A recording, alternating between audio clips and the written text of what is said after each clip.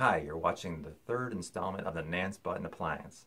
In this video, I'm going to show you 5 of my personal tips that I use every time I make this appliance to make it better. So here we go.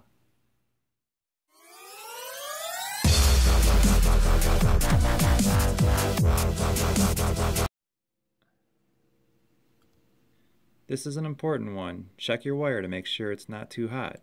If that wire is hot, then you can't put the acrylic on because you'll get tons of porosity.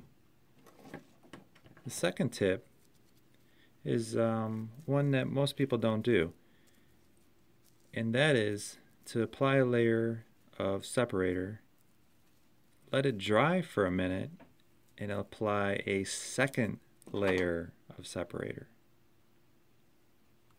This will really help when you go to remove the appliance and you won't have any plaster stuck to the acrylic, because when you heat a model, it tends to break up the plaster, and if you only use one layer of separator, you'll get pieces of plaster in your acrylic. Step 3, applying the acrylic.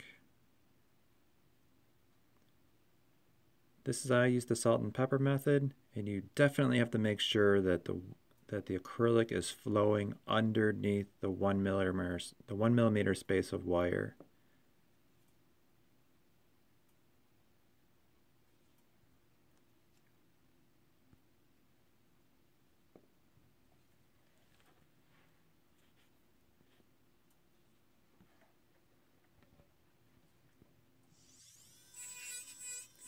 Step 4, finishing.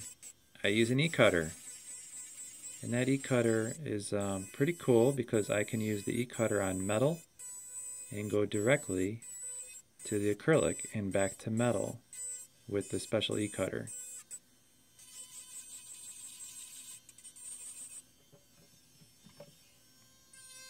So in this tip, I like to demonstrate that I don't change I don't change my burrs every 2 seconds. I just use the same burr to complete the same job.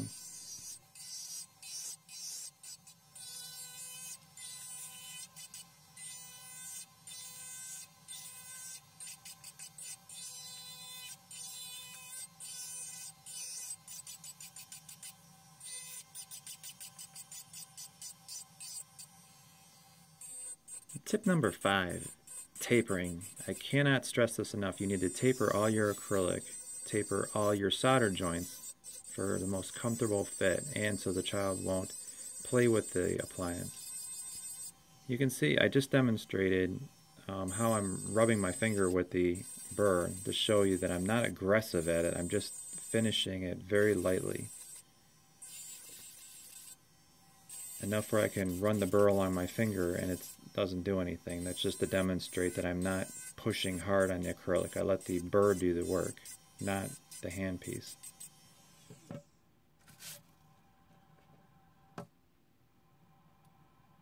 I also like, if you noticed, I like to finish most of my bulk acrylic on the model. This way you're absorbing the most heat through the model and not your fingers.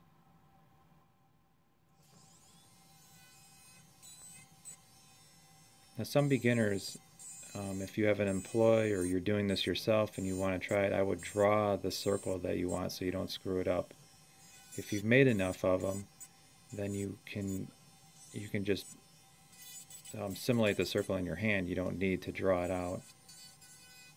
But I highly recommend that you do draw a circle. Take like a black marker or a Sharpie and draw a circle so you're not cutting off and making a lopsided circle.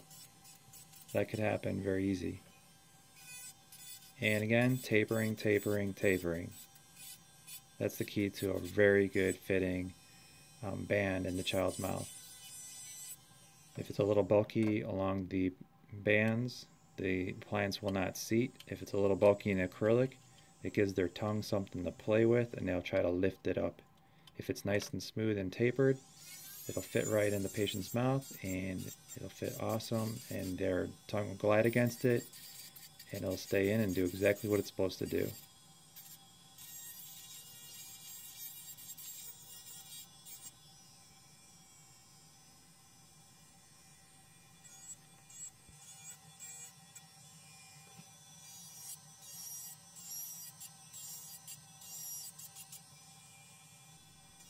And like I said in video 1, the Nance button has so many different um, techniques that are involved, and it's so much more work than people believe because it just looks it's so small and dainty looking, and it's just it's a ball of acrylic on a wire.